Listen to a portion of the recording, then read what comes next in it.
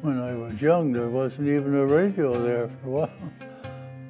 Although my dad built a radio in 1920, the only station we could get was in Pittsburgh,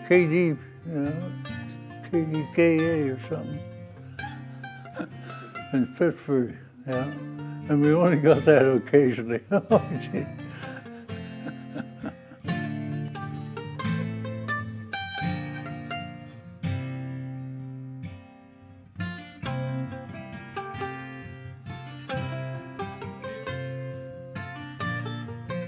My name is Ken Whiley. I was born on April 23rd, 1913. I was born in Ottawa. Actually, it was Cedardale. It's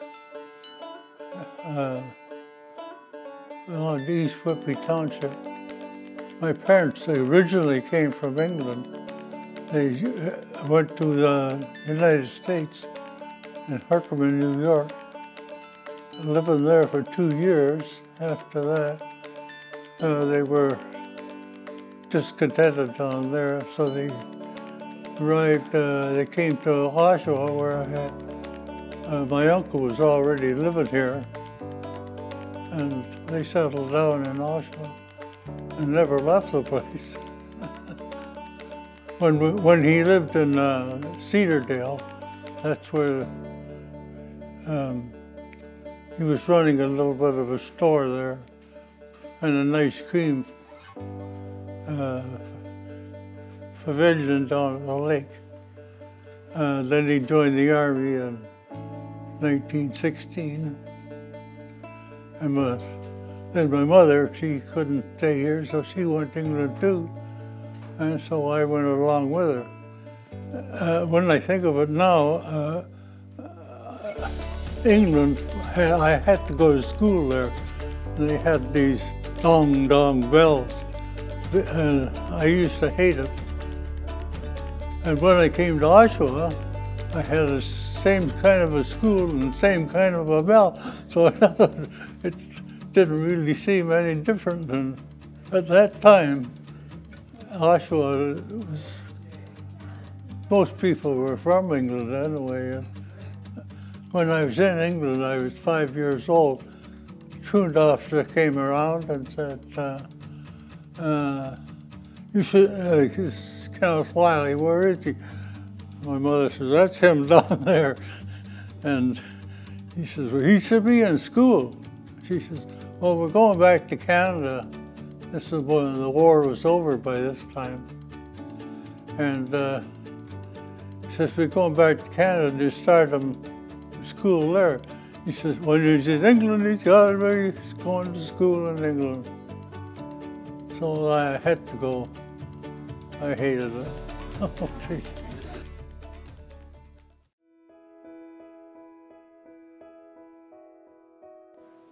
So I spent 3 years in England and then came back to Oshawa in 1919. Summer of 1919. Going to school, some of my friends quit school when they were 12 years of age. They were supposed to. There was a law that said you had to go to school when you were 16, but nobody ever enforced it. I have a lot of my friends were 12 years of age and they quit school. I finished high school in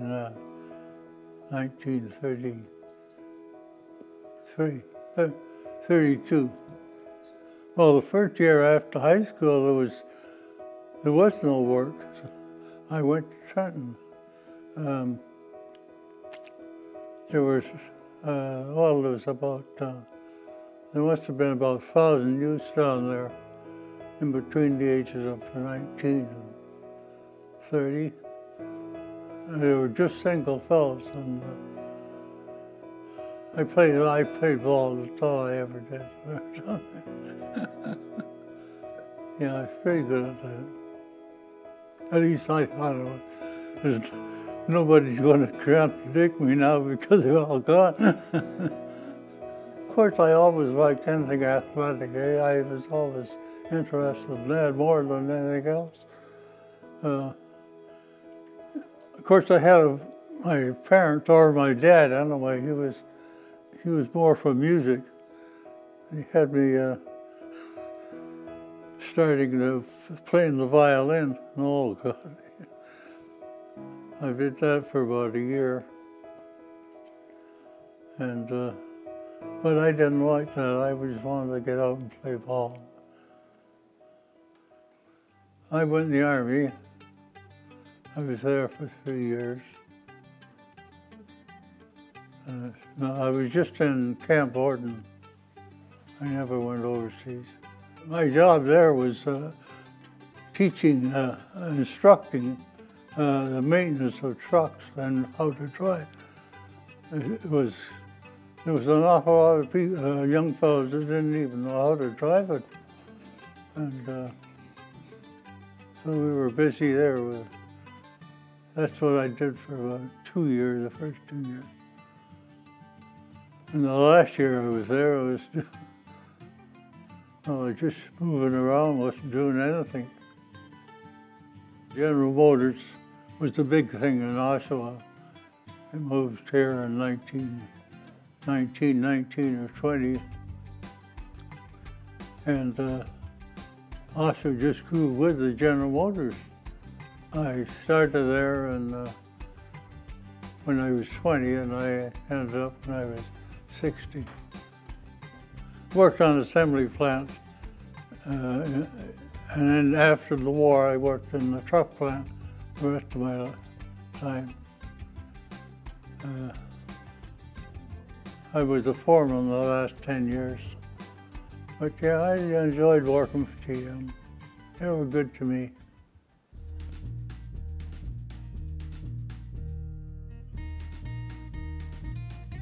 I don't know whether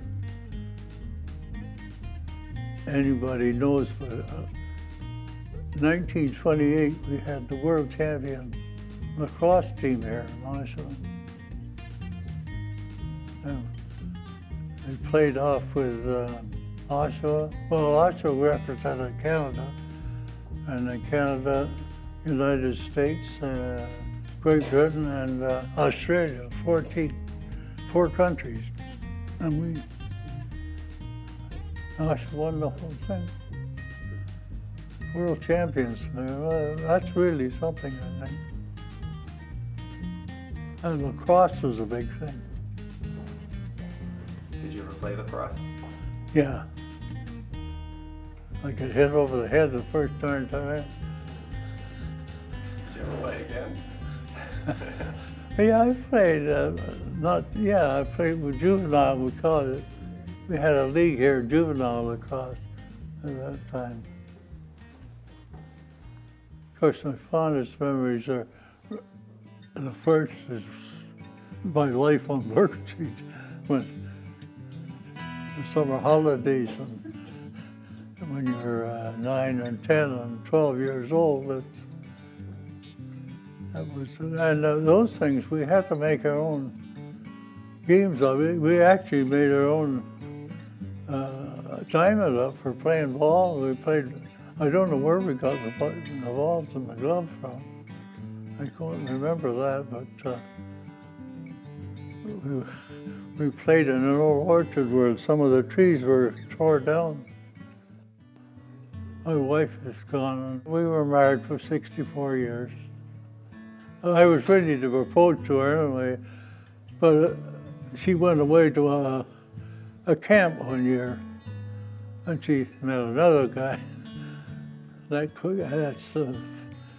kind of confused me anyway. I didn't know whether I was coming or going with her. And I was out with her one night, and she says, "I don't know why you get so mad." She says, "I like you the best." I said, "The best?" She says, "Yeah." I says, "Well, the best? Who was the other guy?" And she says, "What do you mean, the other guy?" I says, "Well, when she said you're using the word best, there had to be 3 people." when you use the two, it's better. The better are the two. She got we had both had a big laugh out of that. Anyway, we finally ended up getting married. We had 2 daughters, Joan and Jane. Jane just died before I came in here, and also my wife. I have to keep on going on, I guess. And just the old man, he just left.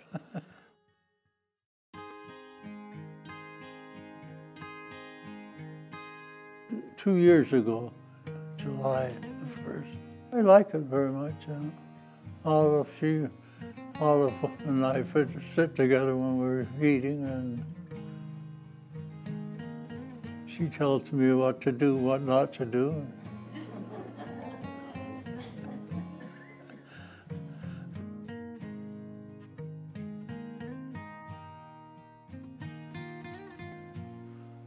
I don't know. I couldn't answer that because I don't know. I wasn't any different than anybody else.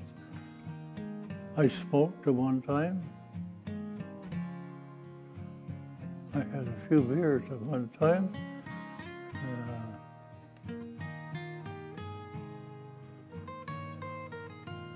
I did anything anybody else did, but I didn't really go on any particular diet or anything like that. Keep physically fit too, that's another thing. We shouldn't get too many old people get obese and get too heavy. They should, I think in a time, you'll never see anybody that way. It's just like smoking. Everybody used to smoke. Now nobody smokes. I think young people are smarter today, actually, a lot smarter than they were, especially with all this computers and everything else. The younger you are, the more you understand the darn thing. You never had that. You know, you went to school to learn to read. That's about all of it. Now I think we're not going backwards, we're going ahead. I think one thing that if I were growing up now, compared to growing up before, I would have probably been a ball player. A professional ball player. That's what I always dreamed of anyway. But